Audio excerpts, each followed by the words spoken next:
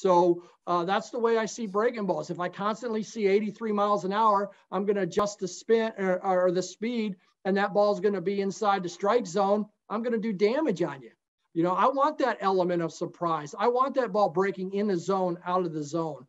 And the best way for me to do that is have that ability to make the hitter think I still have that fastball in my pocket.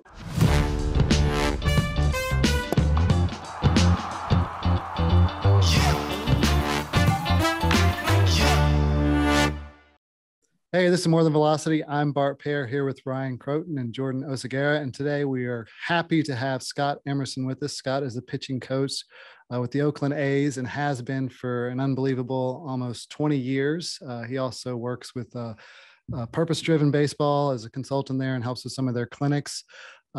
We brought him on because he started conversing with Ryan on LinkedIn. And Ryan, why don't you kind of explain that and then where it led to this? Yeah. So on LinkedIn, I mean, I'm new to it. It's only this year that I started posting stuff. I've been kind of hidden behind the major league walls and, kept my mouth shut. And so I started putting out more material, more information, and a lot of different things of biomechanics, arm strength, all sorts of things. And I wasn't getting a lot of response. It kind of concerned me. I was like, well, I'm seeing they're viewing it, but nobody's really commenting. And Scott kind of opened the floodgates. So, the thing that was amazing is that the first person to respond to one of my posts was at the highest level of the game. Like, there's no higher you can go as a pitching coach in the game other than the major league level. And, getting his feedback. And I thought, man, okay, this guy's got an opinion. And I gravitate to those people. I like learning about the things that they see, the things that they've experienced. I don't know, we're probably close to the same age, but he's super wise. I just see that in the way he's talking. There's a ton of experience driven stuff from the way he looks at things as a coach. And, when someone leaves a comment, it questions you, and I like, that's amazing. I wanted to dig in more. And so I looked at this guy's resume, and for people who are listening to this podcast, to find people in baseball working it's his 20th year with the same organization, it's like half my age. He's been with the same organization, it's remarkable. It really is. And that just is a testament of him doing a good job. When we were at the Angels, unfortunately, I didn't get a chance to meet him. I was usually inside training players and not able to really fraternize with all the guys from the other teams. But, they kicked our ASS and we couldn't figure it out. We were like, how did they, and the games weren't high scoring. They weren't offensively crushing us. They had some players, Simeon and some guys that are hitting the ball now, but they weren't like that with that team. And they were keeping us, to a one-run deficit and winning, a lot of low-scoring games that they came out ahead. And, the guy is a great pitching coach. He's able to really dial these guys in. So, when I talked to him on LinkedIn recently, I asked for him to be on here because there's a lot of things. He preaches pitching, man, pitching in the world of baseball now. And you talk to pitching coaches and you talk to coaches that are, working in private industries, they're really focused on velocity. Even I'm at fault myself too when I put things out biomechanically. Biomechanics doesn't really answer injuries right now. We can't predict injuries from biomechanics, but we can identify aspects that improve velocity. And when I put stuff out, Scott's put it out here and he's like, how's it affecting command, man? Are you looking at that stuff? And I'm just like, geez, I'm stumped because, I have to tell him, no, we didn't. That's a shortcoming of my research, my understanding of pitching, that he has. So I've rambled a lot about him, and, maybe Scott, you can give us some background on you because it's just interesting that you've been at one place for that long. Well, I did start with the Pirates and coached for them for three seasons, and then went on to Oakland in 2003. I do think that, I am probably one of the only few major league pitching coaches that actually started from the bottom and got to the top. I did rookie ball for 2 years, short season for a year. I was in the Cal League A ball for 4 years. I was in AA for 4 years. AAA for 2. I was the coordinator for 2, the bullpen coach, the pitching coach. But, I was in the Arizona Fall League, back in 2005. I think today I'll still say we had the best team of all time in that Fall League. And then in 2004, I coached winter ball in Mexico. So to have all those things under my belt, I wouldn't change it any other way, because, it's like, pitching from the ground up, coaching from the ground up. You see every level. I always have guys, that don't really know me. Well, you never did extend it. I'm like, yeah, I did extend it for 3 years. I got up at 4:30 in the morning to be there at 5:30. Well, the Cal League. Yeah, I did the Cal League with commuters 4 years. The Texas League, the 12-hour bus rides, AAA, the 6 a.m. flight, Mexico, the Fall League. So, in the off season, I really enjoy working with younger kids just to get a base of what they're learning. And, my ideal is to gather all the information that's out there, that's possible. Armcare.com. I love reading your guys' stuff, unbelievable stuff that you guys are doing out there. And, everybody else that's out there, I don't always agree with them. But it's good to get those information, because that's the information your players are getting. Every year I got 13 different guys to start the season with me. And you can have as many as 30 different guys. That's, in my opinion, 30 different corporations I'm working for. I tell our guys, I don't work for you. You don't work for me. We work together to get you to be the best pitcher you can possibly be, to maximize your potential. And everybody is coming from a different background and different area. And it's a lot easier for me to change to the player than ask the players to change to me. That's a fantastic point. And, getting yourself to, in a sense, change and adapt to the player, because that's one thing that people don't always realize is it's still the player's career. And they're the ones taking responsibility for it. And, everything you just said there, from starting from extended spring, which I've done plenty of extended spring trainings, those are a grind for players and coaches, for everyone involved. And you learn a lot about managing personalities at each one of those levels, and the personalities change. And if you don't mind going a little more in depth, I think it would be great for people to hear kind of what you learned in terms of managing the personalities, because that's so big at all levels of baseball, from what you learned from rookie ball all the way through the big leagues. Well, it's great. Once you get that kid in his first year, 19 years old or 18-year-old in rookie ball, the first thing they always say to me is, my scout told me I'll probably be in AA or AAA the next year. And you're like, well, I don't really think he said that. So, obviously we want our guys to have an ETA to the big leagues. But, baby steps, you got to take your steps.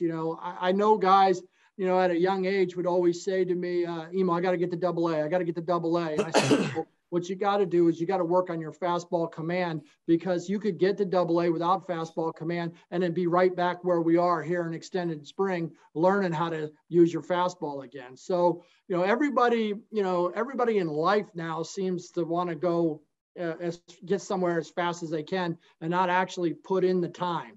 That's one thing. I had the greatest farm director in the world, in Keith Lippman, talking about my 20 years as in the organization, 42 years. And at the time he was farm director 1990 all the way up to 2019. That's a huge run for a farm director. So I learned a lot about, taking one step at a time. And that's the thing you talk to the players about. Let's get your tools right before we look at stats and numbers. You can take and I've been there. I've watched it all. You can take a left-handed pitcher with a above average changeup, have him go to the Cal League, throw 50% changeups, and next thing you know, his worth looks great. His value looks great because he can just dominate with a changeup. And he gets to AA, and it's a whole different story. And that's what experience tells us.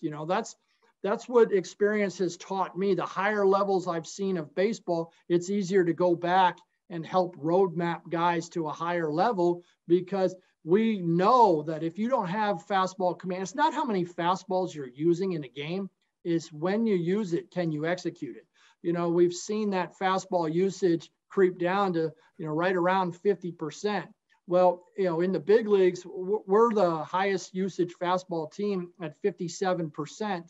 And, our velocity is right around 23 or 24 in the league. So, in my opinion, if you have a low velocity at 23 or 24, maybe your breaking balls aren't breaking as quick.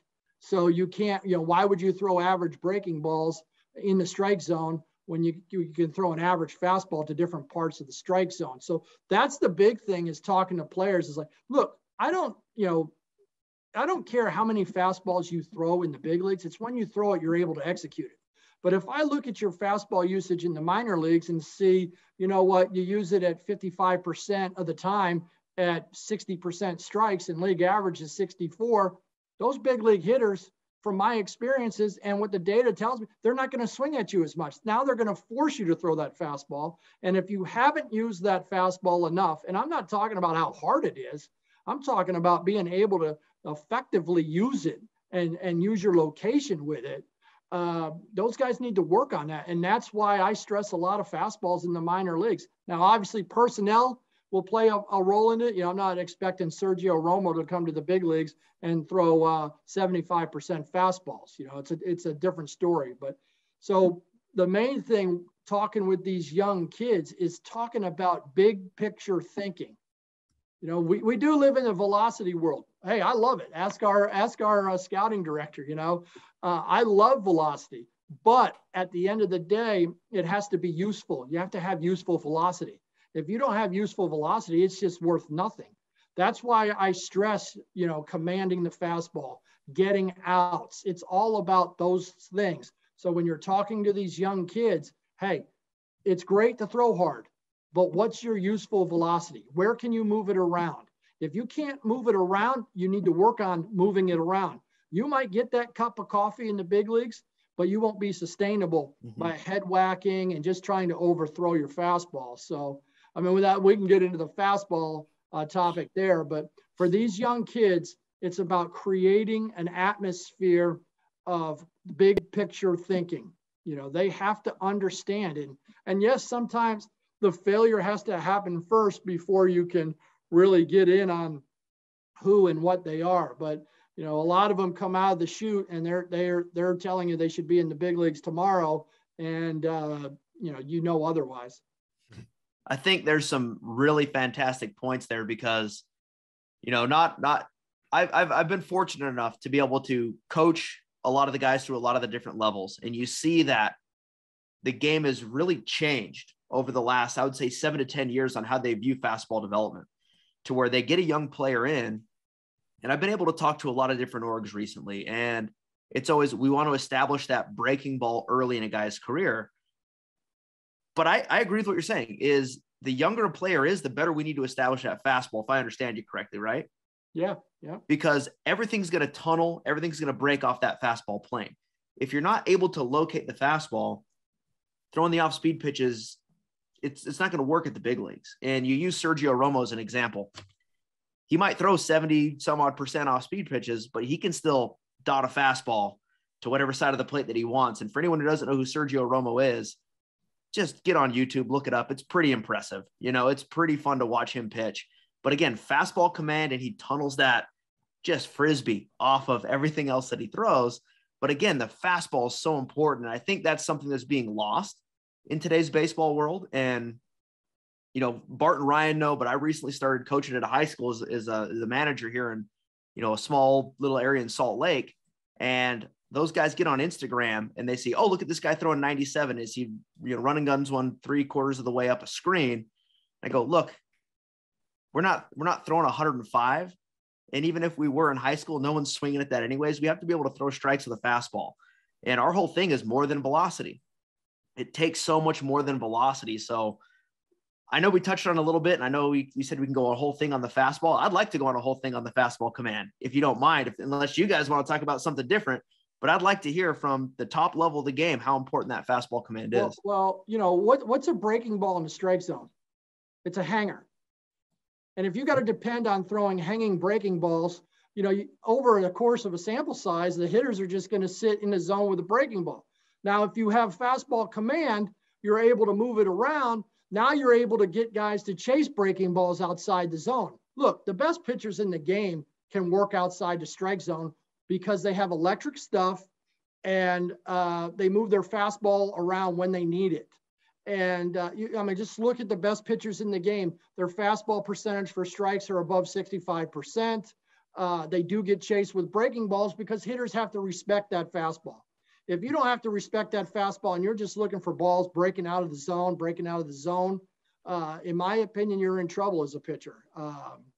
And, especially as a starting pitcher, you just can't go out there and constantly throw slider.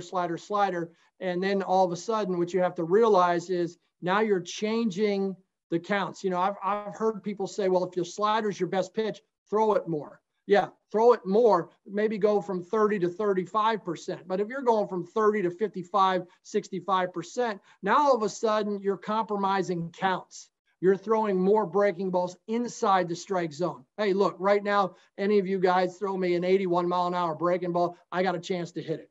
All right? I got a chance. You throw me something 95, I got no chance. So that's the way I see breaking balls. If I constantly see 83 miles an hour, I'm going to adjust the spin or the speed, and that ball is going to be inside the strike zone. I'm going to do damage on you. I want that element of surprise. I want that ball breaking in the zone, out of the zone. And the best way for me to do that is have that ability to make the hitter think I still have that fastball in my pocket. Yeah. And I want to make sure that I'm understanding you clearly and that everyone listening is understanding clearly. To give some examples of it, there's very few people that have made a living. And when I say living, I mean like they're pitching 4, 5, 6 years in the big leagues, throwing primarily just one pitch. Very few people, to be successful in the big leagues from your experience, would you say at a minimum, you're going to need 2 pitches you can throw to at least 2 separate locations. And to be a starter, you're looking at 3, maybe 4 pitches to really be successful long-term in the big leagues. Would you think that's pretty accurate? Yeah, that's real accurate. I mean, the best pitchers, I hear pitch to your strengths. That's great. And I believe in that. But the best pitchers in the world have the ability to attack a hitter's weakness because they have a strength. If you look at right-handed pitchers who can't get right-handed hitters out, the first thing you see is he probably got no breaking ball. And then a right-hander who can't get a left-handed hitter out, you see he's got no changeup. I mean, that's generally immediately you look at when you see the splits, and the data will back those numbers up. So, I tell our guys, look, if it's strength on strength because you can't exploit a weakness, then that's what you have to do. But if you can exploit a hitter's weakness with a strength, that's powerful. And that's why fastball command always shows up, because there's always an area of the plate that's a weakness to a hitter with a fastball, whether it's up, whether it's deep in, whether it's reach away. Generally, 90% of reports, they're up and in to guys, or they're down and away with fastballs. Those 2 quadrants of the plate are gold for you. And so you got to be able to learn how to do that. Now, up and in to a righty is the opposite side of the plate, up and into a lefty, and the same with down and away. So you need to be able to command your fastball or throw it to those areas at will and be able to open up the other part of the plate with something soft.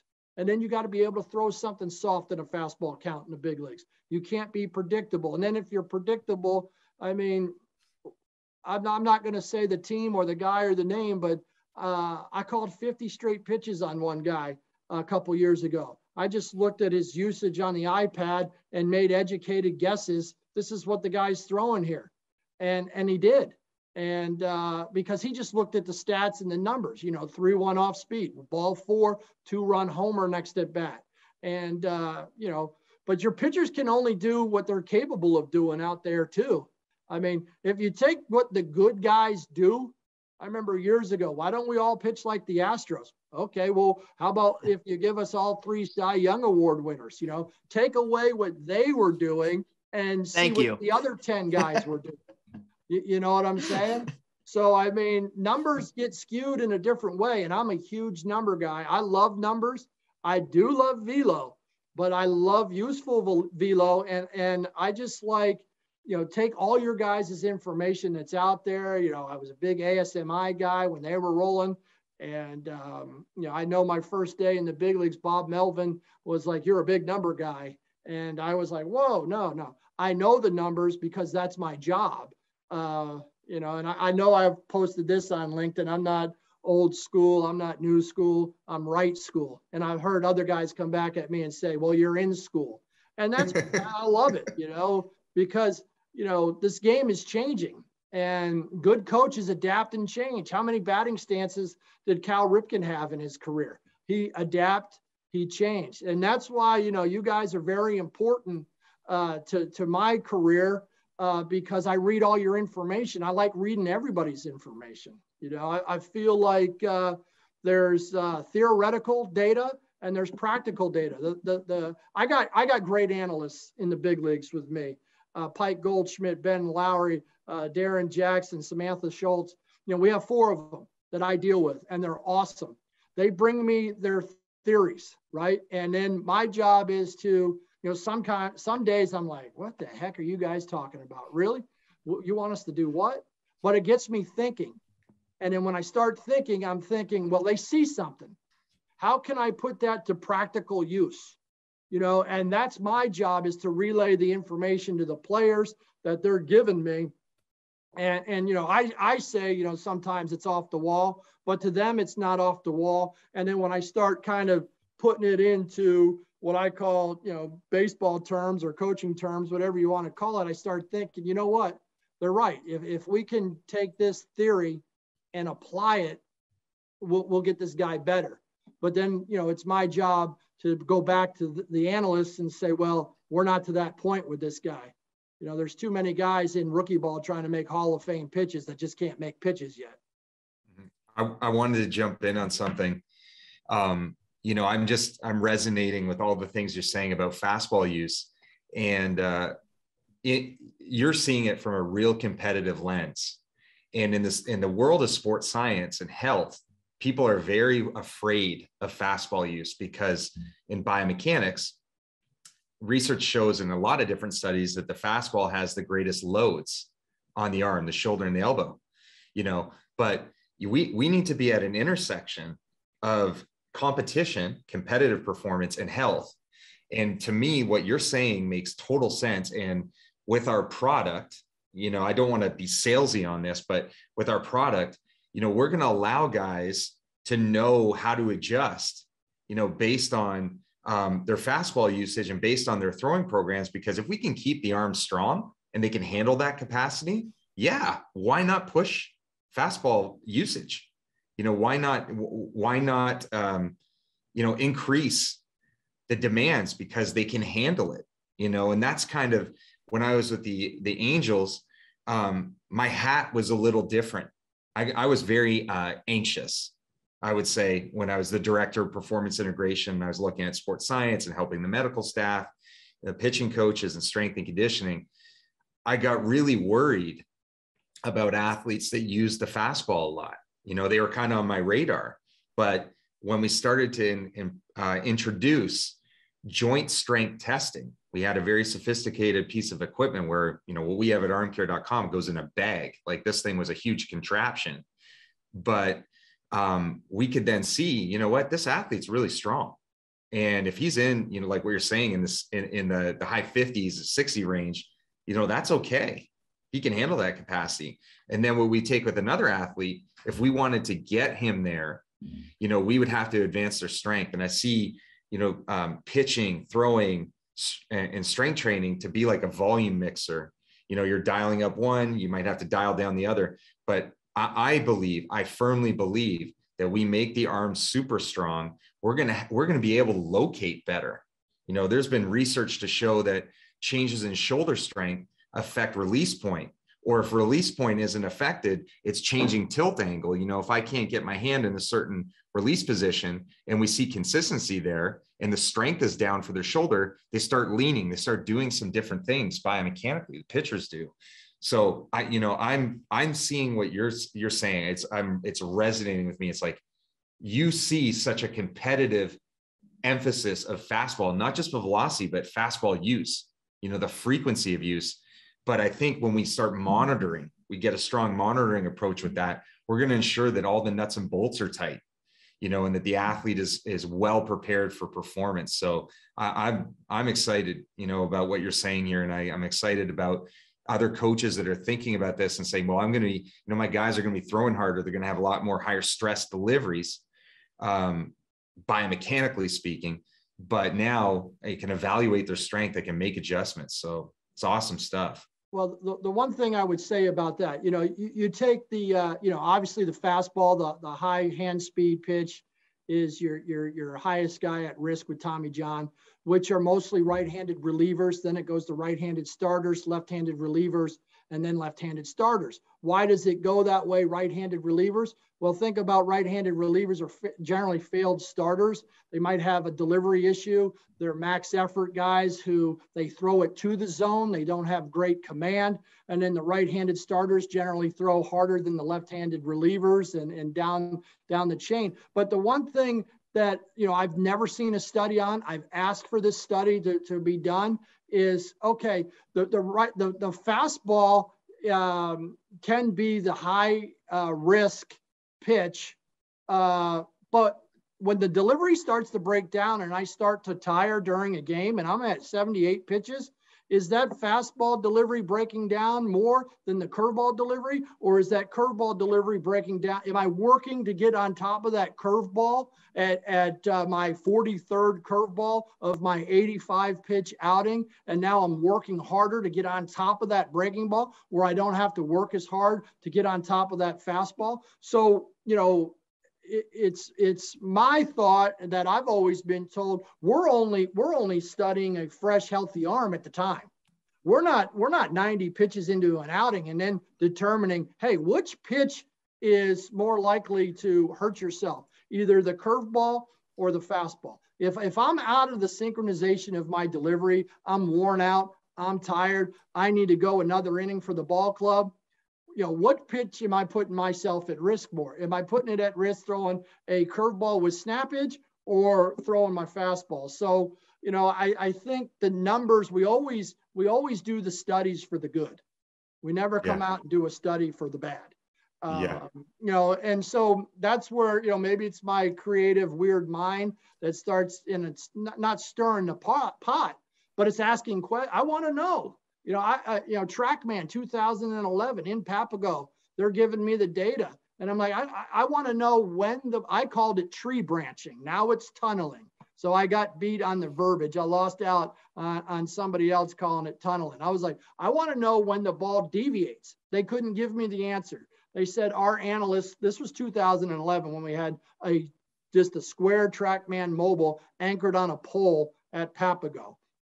It actually melted and we couldn't use it because we had it melted, or we had it embedded in behind one of the bullpen mounds, and we probably didn't take the heat into account over the course of a year. But, you know, all this stuff that is out there is stuff that a lot of people have thought about for 30 years. I mean, I used to tell people, dude, I mean, 1985, I threw baseballs down the bottom of my swimming pool. I went down and got them a couple days later, and me and my best friend Rob Johnson played catch with weighted balls. They've been around. We just got better websites, right? We got better people to quantify it and study. Plyo balls. When I came over to the Oakland A's in 2003, we were using plyo balls in 2003 with certain people. Now, at the time, our medical department really didn't like them because there wasn't that much data and research on a plyo ball. But we used them on certain guys to do arm patterns. We did, and that's factual. But, you know, the one thing about the pro people is we don't generally have our own websites and go out and write our own term papers and throw our name out there. I got a job, you know, and I don't need to work for armcare.com yet, you know, maybe someday, you know what I mean? So I get to come out here and tell you guys, you know, what's factual, what's true, what's really working in the game, and what doesn't, and who's sustainable and why. Yeah, that's awesome, man. You unpacked a ton there. I wrote some notes down, and you're right. Like, as a biomechanist, that's what I am academically. I'm very critical of biomechanics, and I'm always trying to find points to refute the information we're taking from it. And you hit the nail on the head. People aren't doing fatigue studies. They're not looking at breakdown. You're right. Most of the studies, most of the knowledge we know is essentially on 10 pitches or less. And we're trying to extrapolate what's going on in the game. This has kind of been my issue with it. Like just what you're saying is that, we can't predictively understand how breakdown is happening. And then, in a lab. Nothing towards anybody who's studying pitching, because I love all the studies out there, but sometimes they'll drop in 10 elite pitchers. We studied 5 elite high school guys and 5 elite college guys. I mean, you take the best reliever in the world right now. We all know who he is and where he came from. This guy gets on his toe before he leaves the mound. And, everybody talks about getting into the ground and using ground force, which I love, but there's different types of body types and different types of movers. And I can tell you, this guy's the best reliever in the world. And he gets up on his toe and he's late at foot strike. So there's just so many things that we're trying to find the needle in the haystack, which we'll never find, because everything's going to always change. And I always say there's really no such thing as science. Because when one company comes out and figures out something, the other company is going to refute it. If you guys just studied the same thing, wouldn't it be the same? But we're finding out different things because different people have different approaches to their study and different ideas to their study. It doesn't mean anybody's wrong. That's my point. Nobody's wrong. It's just these set of people found that it's best to do this and it's best to do that. I mean, I can tell you, in my day, I enjoyed a lot of chicken wings and a lot of adult iced teas. And I got up to close to 300 pounds. And one off season, I said, enough's enough. I'm going to go on a diet. Well, I did a diet and I lost 70 pounds in an off season, 4 months, 70. I was strict. I was right on top of it. But if I did another company's diet and I was strict on top of it, I'm pretty sure I would have lost the 70 pounds doing their diet as well. So that's when I get, on these, when I kind of, lash out or tell the truth that, we're just drop downs in a toolbar. There's no tool out there, zero, that's going to guarantee me success. Zero tools. You can get any of those tools online and buy. They can help us get to be better. But I mean, I've even wrote down, if you're going to guarantee it, will you give me my money back? And no one responds to me on that stuff. But that's true. I mean, if you're going to guarantee success for me, then if I don't have success, pay me, Yeah. Yeah. I've used an example before on some previous podcasts with guests we have. Just because I own a toolbox doesn't mean I'm a carpenter. I've made some pretty, condemned birdhouses in my day in shop class and done things like that. And it requires the understanding of what that tool is supposed to do and then where that best fits. And, TrackMan may be a great tool for one player.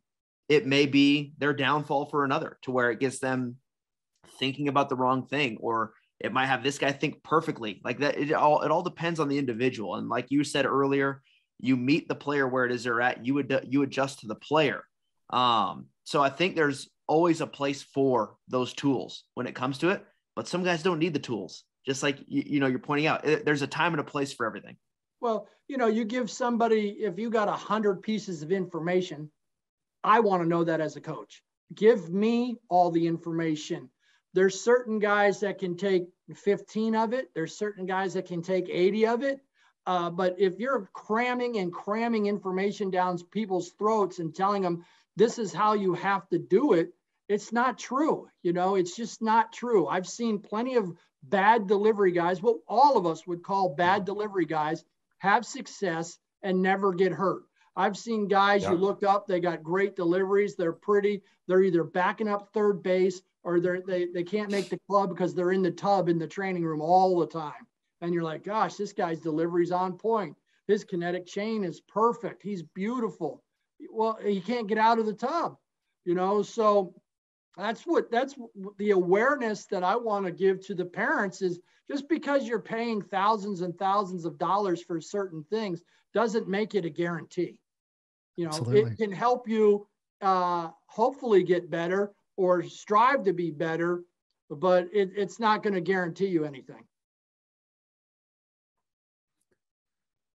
There's no need to add any more to that. I mean, that's clearly the truth there. Absolutely. I was the first one to the park and the last one to leave. And everybody teases me that my best pitch in pro ball was my pickoff move. So, you know, I mean, I'm a student of the game. I've always been that, and that's probably put me in this position. But, you know, just because you're the hardest worker and you got the most passion for the game doesn't make you good. It'll get you closer, though. Yeah. Yeah, there's a lot of really good points in there for sure. So Scott, you said you do some clinics sometimes. I mean, if you were on your soapbox right now talking to some parents of, you know, you talked a little bit about what they should be focusing on, but what would you be telling them? Well, you know, the first thing when I'm looking at a pitcher and building a program, at the top of the pyramid is outs. How do we get our outs, right? Your delivery is your foundation at the bottom of the pyramid. That's like, you know, laying the groundwork to build a house. You know, you need to have a repeatable delivery. What's good for you, not what's good for the coach or not what's good for, you know, our kinetic chain information. What makes you throw strikes? And then what makes you throw quality strikes? And then we kind of work backwards from there. You know, we look at each individual pitch, each individual fastball. Can you locate your fastball? Can you move it from side to side? Can you land a breaking ball? And can you throw a wipeout breaking ball? Now, after that, now you're starting to look at, you know, spin rates do play a part of it.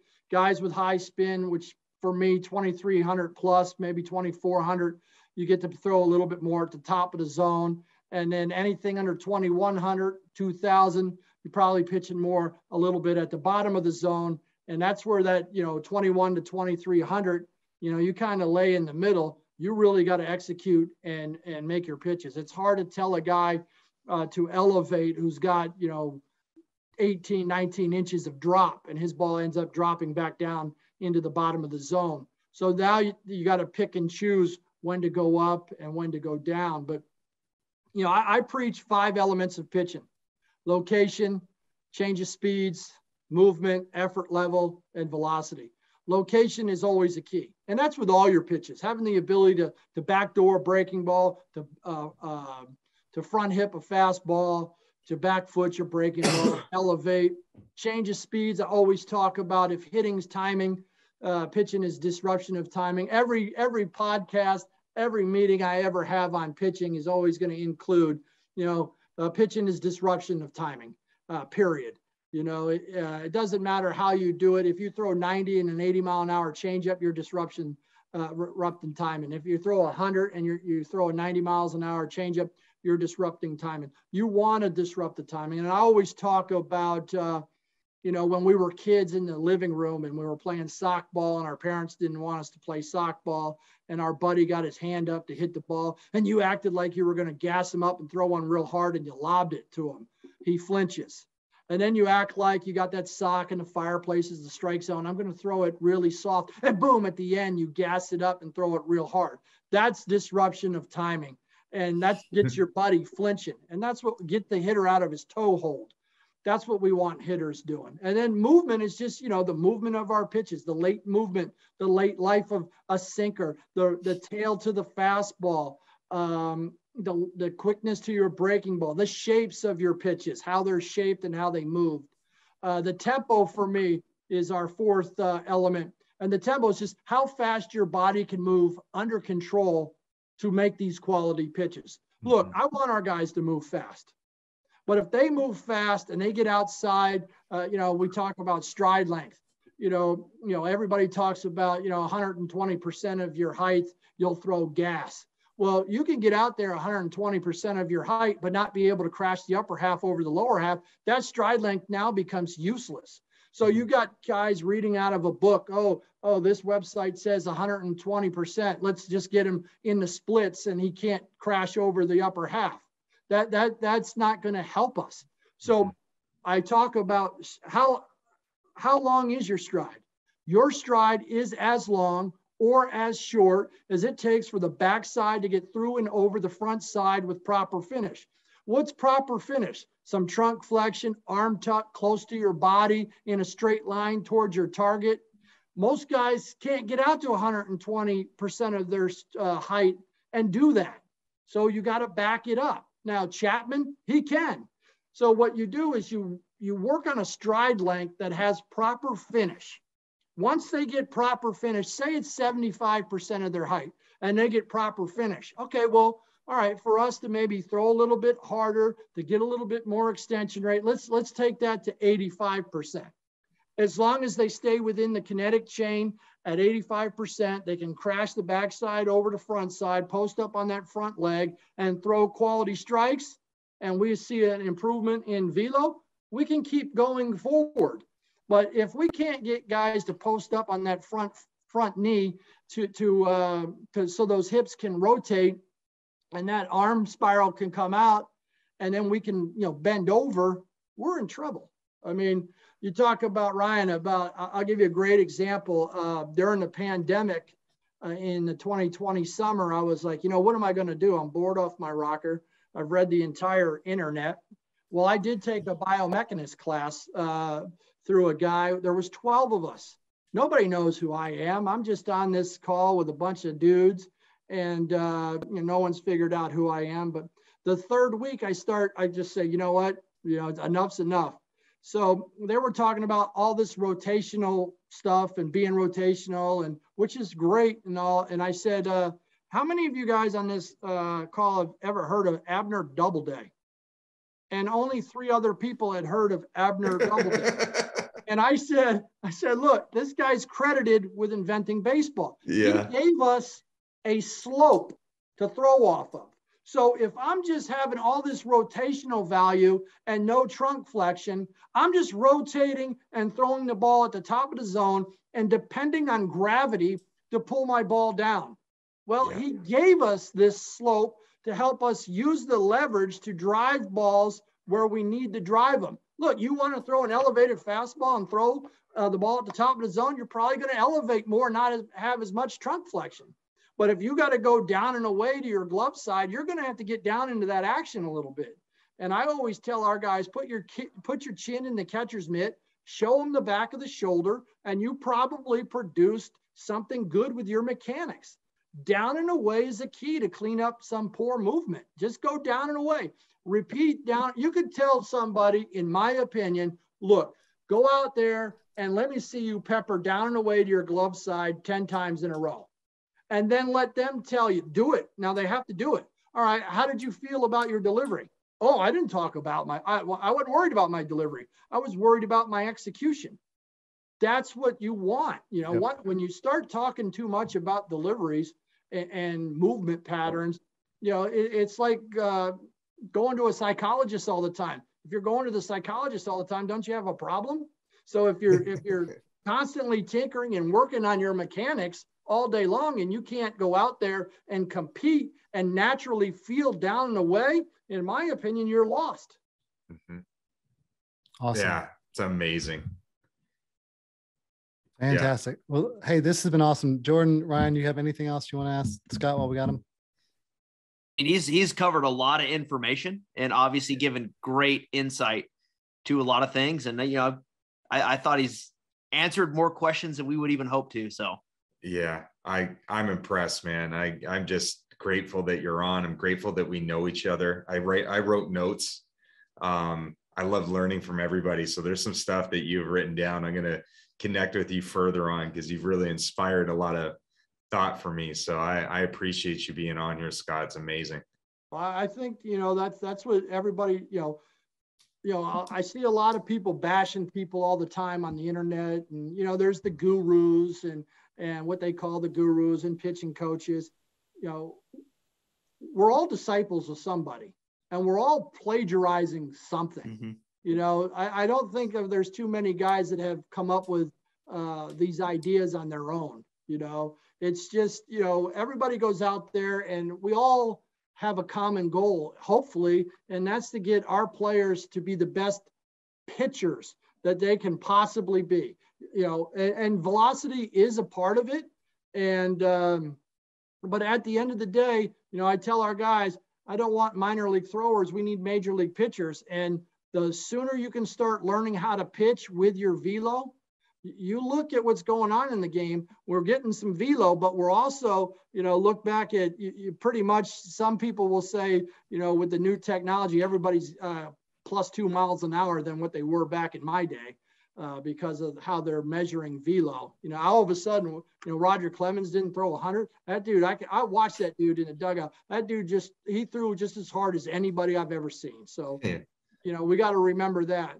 But the most important thing is take your velo and make it useful. That would be something I would tell every kid or every pitcher. You got to have useful velocity. Clean up your delivery the best you can to throw quality strikes. I like we talked earlier, we've seen guys do the running guns, or we've seen guys post videos of a guy throwing 100 and it's off the net. That does me no good. And then actual results matter. Results do matter. So I appreciate you guys for what you do for the game. And I'm learning from you guys. I'll throw it out there every now and then just to stir the pot on some, but there's also a reality to what's going on in the game. And we want to get guys that can pitch multiple innings and keep them off the DL. 100%. Scott, thank you, everybody. Until next time, take care.